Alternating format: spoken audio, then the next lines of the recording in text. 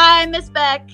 Hey, it's Miss Capitini, and we are ready for week 3 of Logo design. Woo!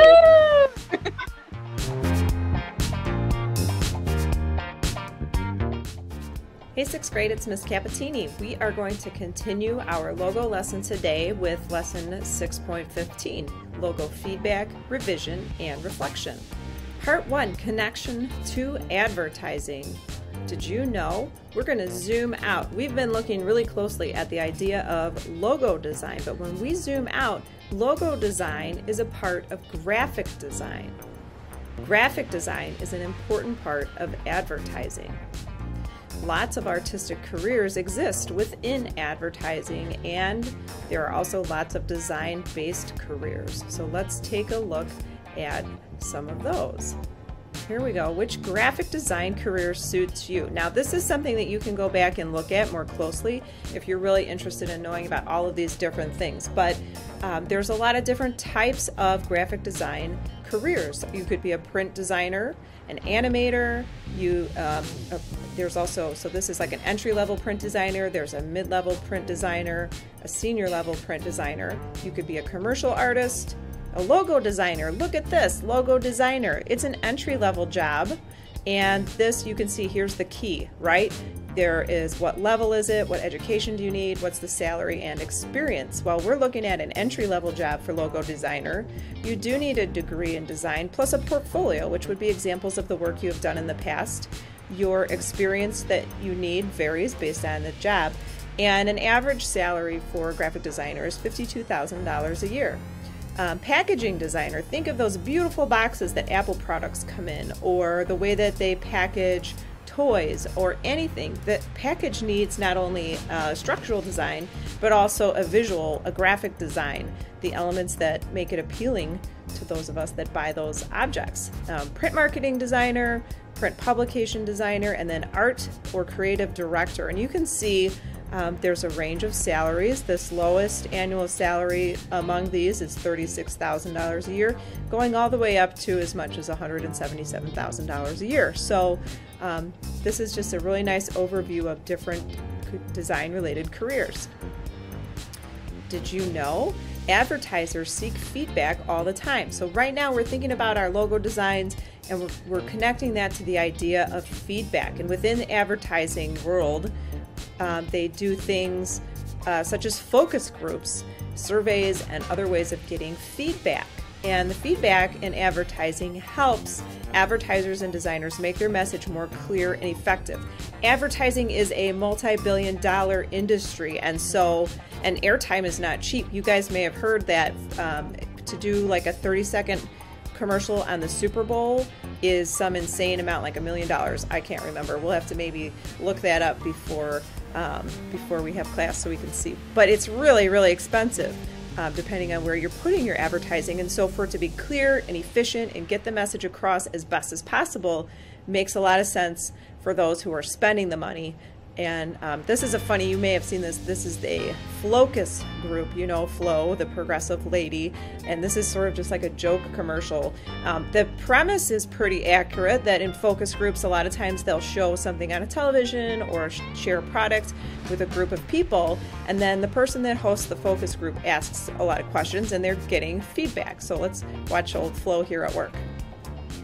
That's how a home and auto bundle is made. So, what are some key takeaways from this commercial?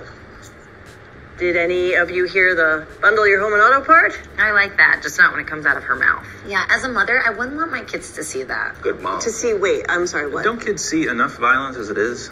I've seen violence. Maybe you could turn the word bundle into a character, like Mr. Bundles. The top of the bundle to you. My kids would love that. That's silly. So it's definitely, obviously it's a joke, but it does give you an idea of what a focus group would look like. Flo has definitely lost control of that focus group. Feedback is a part of the creative process, and so that's something that we're going to engage in today. Did you know that advertisers revise and refine their work based on that feedback? but not all feedback is useful. Check out this comic. You got the designer working on the device here, and this person is perhaps their boss or the account manager or whatever. And he says, yes, that's good, Templeton. Excellent design, but I wonder if we can't make it pop more. And Templeton says, like, make it bigger? And the boss man says, well, no, not bigger per se. It just needs to sing, you know? And Templeton says, okay, so brighter? No, not brighter. It's got a zing. It's got a zap. Make it zazzle. Those aren't real words. With a bang, then a pow, and a whoop, whoop, skidoo.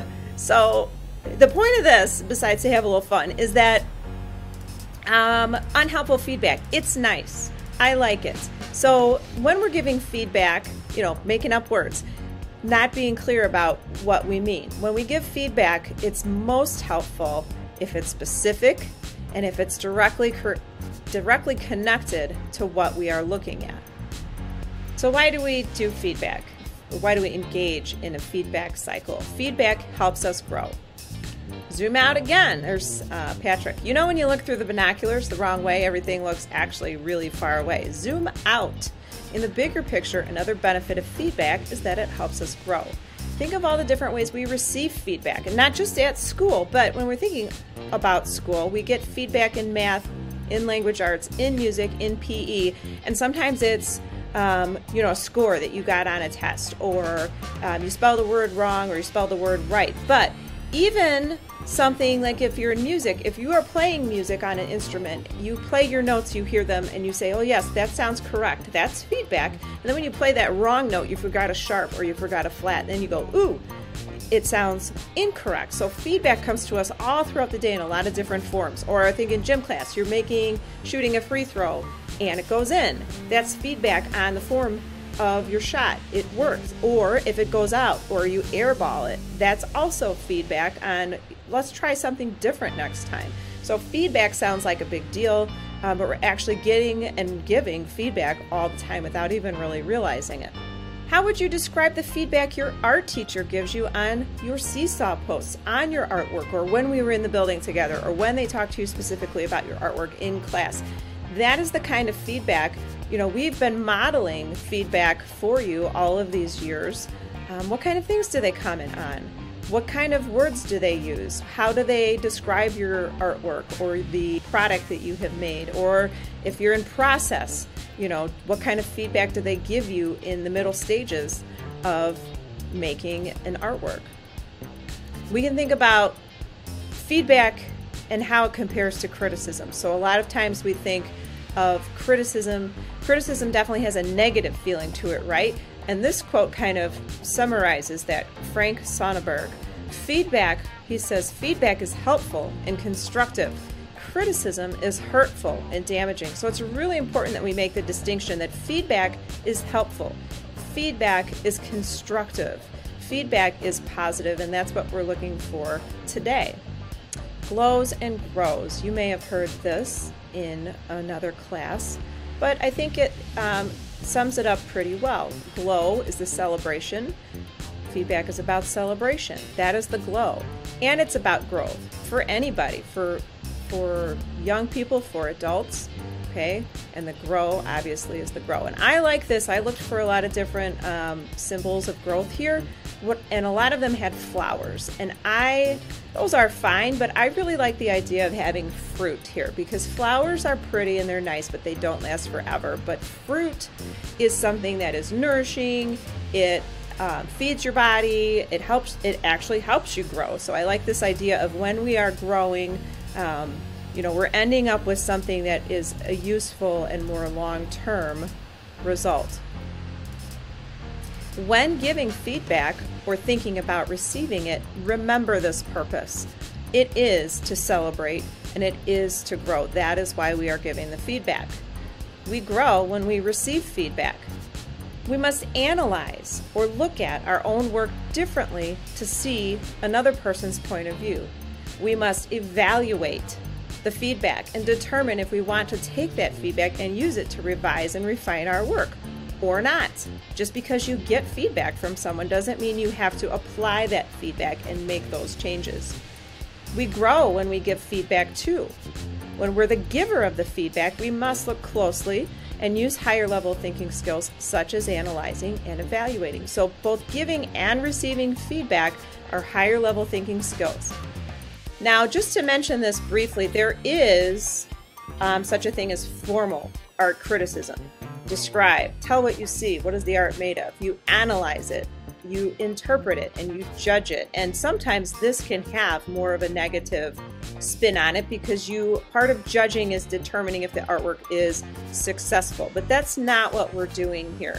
This is for looking at a completed work of art, and more often like a museum quality finished piece of art. Okay, we today are looking at in-progress artworks, so it doesn't make any sense to do formal art criticism. But just generally, so you've known, have heard of it before, this is what formal art criticism is based on. Hey, we're going to do a studio visit. I'm so excited to share with you. You may, if you know me and have been in the classroom with me before, you may know that I am a working artist. I am a painter, and I am always trying to grow as an artist. You're going to come into my studio and learn a little bit about the ways in which I have received feedback as a painter. Hope you enjoy the studio visit.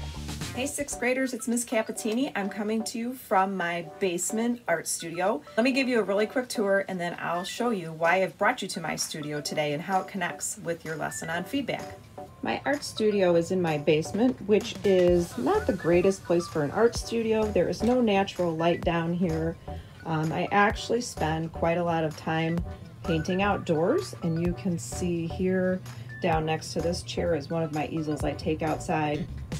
And over here is another one of my easels that I take outside. I really like to paint outside landscapes. I also have been working on some abstract paintings. I have my drying rack there, similar to the drying rack you have in your room at school. There's a really old painting I did right after 9/11. I don't really do much with that, but it's an important reminder of that time and my feeling at that time. Lots of paintings that I've painted, boxes and boxes and shelves and racks of paintings, books that are inspiring. But why I've brought you down today for this lesson is in this box right here. Let me pull it off and we'll take a look inside. All right, so inside this box are more paintings, many more paintings. But the paintings that I want to pull out today are these paintings that I've done on paper. And they were part of a class or a workshop that I took this summer with a painter named Camille Perswodak, who's a master painter. She's a colorist. She's well known for the way that she uses color in her painting. And I took her workshop, which consisted of me setting up a still life and painting it to the best of my ability according to the color principles that she is teaching. And then I would have 20 minutes every Monday afternoon where she would look at my paintings and give me feedback. And so the point of sharing this with you today, this is the painting I actually spent the most amount of time on, like 3 weeks, I think. I worked on that painting. The reason for sharing this with you today is to show you that working artists do use feedback and they do take notes. So you might be like, oh, why do I have to write down what somebody else says about my painting? Look, this is the first version of this painting that I did, that I shared with Camille. And what she does is she would digitally paint over it and explain things, and look at all these notes that I took. Every week I took notes on my feedback from Camille. And this, oh look, how convenient. There's the second version. So here she shows, this is the photo setup. This was my first painting. This was my second painting. And this is her digital painting where she tried to show me how to show light even better. All of these notes that I took, first of all, helped me when I went back the next week to work on it some more, to remember what did she say and how can I apply that to my painting. And it also, when you hear something, that's one way of learning. And when you write it down, you have to process it in your brain, and you're more likely to remember it in the future going forward without even having to look at your notes. So there's a couple of reasons that are really important to take and make feedback. I just want to show from a working artist, a professional artist standpoint, that feedback is important and taking notes on feedback is important as well. Thanks for coming by my studio. So here we are to the here and now, feedback on logo designs, part 3. You're gonna be working in pairs. you are going to be giving each other feedback on your logo designs. And you can think of this as peer review if you've done that with writing in ELA or any other class where you're working with a partner to kind of look at each other's work and give feedback to help glow and grow, to help celebrate and promote growth in your work. So we are going to be explaining, we're going to do this in breakout rooms. So up next, we're going to learn about how it's going to work, what the Seesaw template looks like, and what you can expect for today. Okay, Miss Becca, are you ready to do feedback with your logo first? Absolutely. Let me just upload my picture of my favorite one that I want you to take a look at today. Okay. All right. So when I'm thinking about giving feedback, I want to think about being constructive and positive, and I want to also think about connecting directly to what I see. Just like when I give evidence from a text when I'm reading, I want to also back up what I'm saying when I look at your artwork with things that I see in your artwork. So first I have a compliment, the bun, top bun. My top bun compliment for you is that I like the unique shape you chose for your logo. And I would not have thought to do the internal organ, the brain, for that. Tell me again. Sorry, my pancake has some critique on my logo too, apparently. Yeah, get those pets involved. Right, pancake. What do you think? The name, what's the name of the type of cancer? Retinoblastoma. Yeah. So I like that you made the connection to the internal anatomy. Okay, so now for the meat, or as I said, vegetarians get the cheese and veggies in there. My constructive feedback. One thing I was wondering, since I was just asking about what type of cancer it was, is if maybe you would include some words or maybe abbreviations to give a little bit more information about what the logo represents, just more than a picture.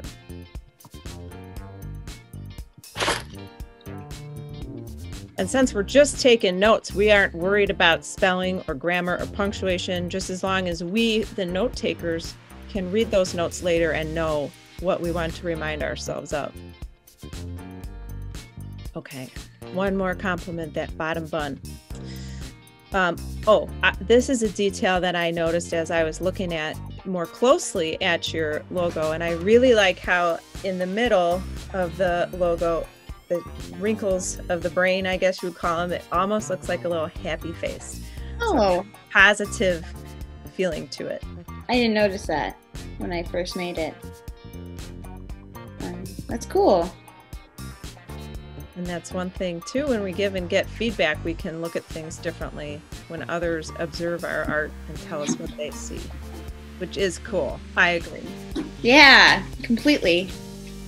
Yeah, I definitely wouldn't have noticed that unless you had pointed it out, because you look at your art so much that, you know, you think you see everything there, but outside voice, you know? Yeah. Great job, Miss Beck. I really like what you have going. Thank you. I appreciate the feedback. You're welcome.